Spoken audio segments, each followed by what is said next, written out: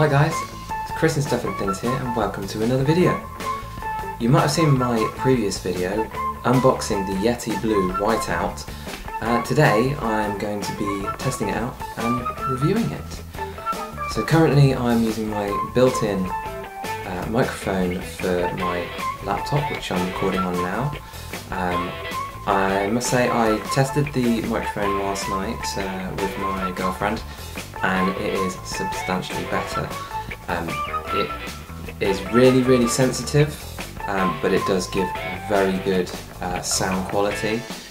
It has got, I don't know if you can see here, it's got a built-in port for your headphones. It's got the USB port there, which is what powers the device and plugs straight into your laptop and just installs the drivers straight away, so really easy to use. You can just plug it in, off you go straight away. Also, I believe that this is for a boom, so you can take it off this stand and put it onto a boom stand if you wanted to, if that's what you wanted to do.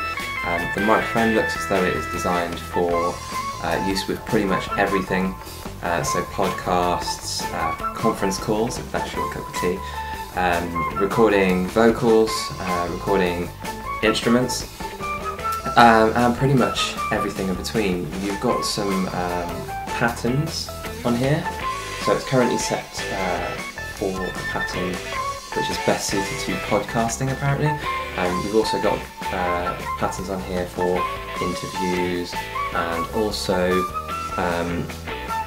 for singing vocals when you're singing duets, and then just pretty much everything in between, like instruments and stuff like that. You've also got your volume here, which is for your headphones, and then you've also got the gain here, which is the sensitivity of the microphone itself. They say to leave it in the middle there when you're using it, and if it's not sensitive enough then change it up. And also you can screw these and unscrew them to make it so it doesn't move as much. And then you've got the mute button there to stop it from picking up your voice or anything around it.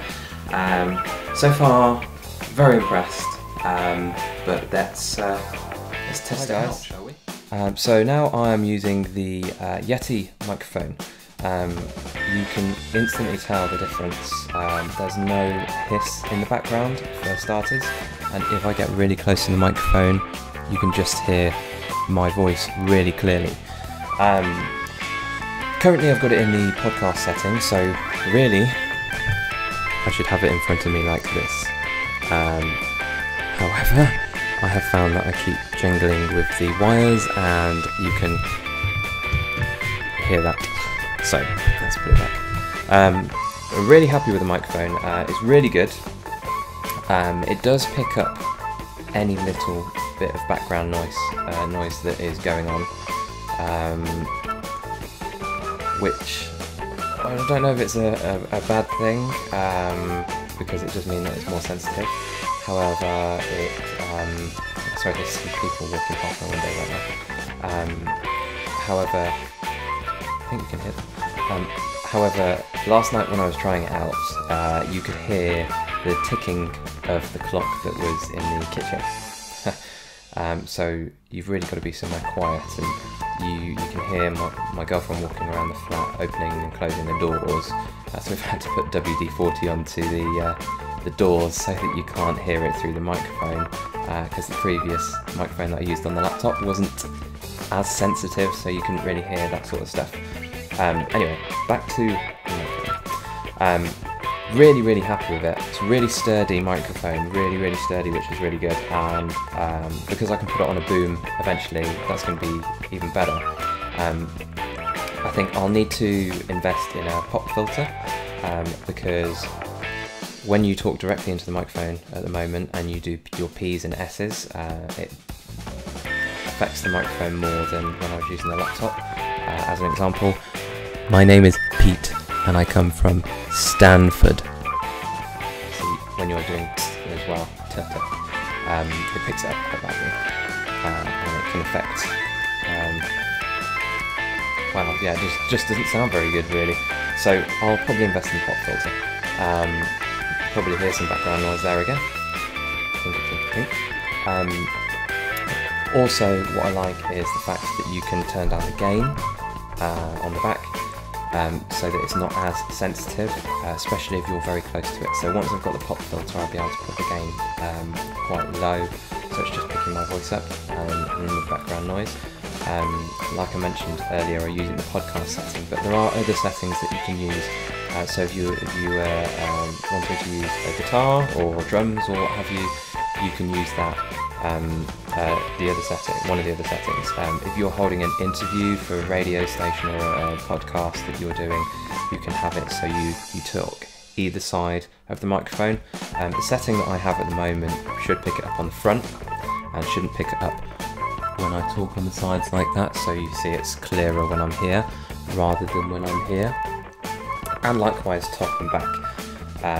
However, other settings will pick it up all around the microphone, or either side of the microphone, and there is one other setting which is similar to the interview setting, but it's for when you're doing a duet with somebody. So you don't have to be as close to the microphone, and it will pick up both people singing. The other thing is volume on the front, so if I think that I can't hear myself as much as I'd like to, I can turn that up and it will just be in my headphones, rather than having to deal with clicking on the laptop to put the sound up. And then the mute button is very good for when you've got somebody with you and you just want to talk to them quickly, just say, okay, we're just going to do this next. I can just mute it and you won't be able to hear me.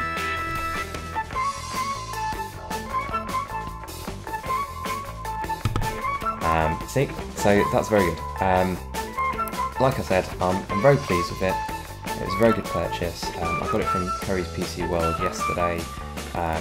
Couldn't wait to plug it in and start using it really. It's very easy to use. You just plug in the USB into the laptop and it just picks it up and installs the drivers straight away. And then you've got the plug socket for your headphones, which you can just plug in. And I can hear myself talking now, so you know that the microphone's working. Anyway guys, I hope you enjoyed the review. Thank you for watching. Please leave any comments you have, questions that you have about the microphone itself, and I hope you enjoyed the review. So thanks for watching. Like, share, subscribe if you enjoyed it, and I will see you in the next video. See ya!